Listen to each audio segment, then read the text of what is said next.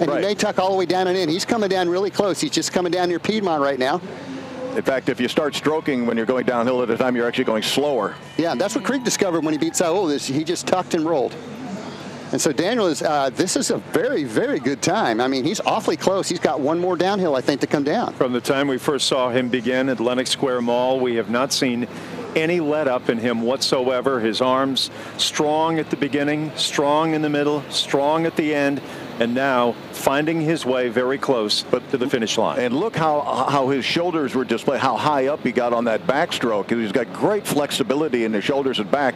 And just like runners have to make sure that they keep their muscles pliant and long and stretched, it's the same thing with the upper body with the wheelchair athletes. You can get really tight, and you can actually, your stroke can get shorter and shorter, but his is still long and graceful. I think Daniel may break the course record. You think so? I think so. The record is 18:38. We've got him at 18:22 right now, and he's very close to the finish line. So Daniel Romanchuk making his way right now toward the finish line at 19 from Urbana, Illinois, trying to set a record. And has he done it? And he has. He has done it. He has. That is an outstanding thing, not only to win at 19, but to break the course record that's been around for a long time. And doing it by yourself from the front like that without anyone helping out?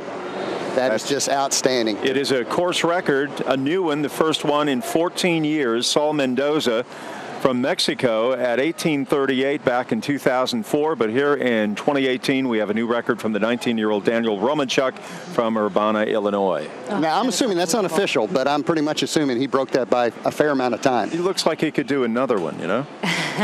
He will tomorrow, and he'll win our race again tomorrow like he did last year. And was that the first time he won the Cedartown was last year? That's the first time he won. It was last year, and again he just took off from the field. Well, congratulations, Daniel Romanchuk, beating the record for the men's wheelchair division. It was last set by Saul Mendoza, as Jeff just mentioned. I looked at my clock, at the clock here. It looked like it was around 18, somewhere between 18:34, 18:36, and the record is 18:38, set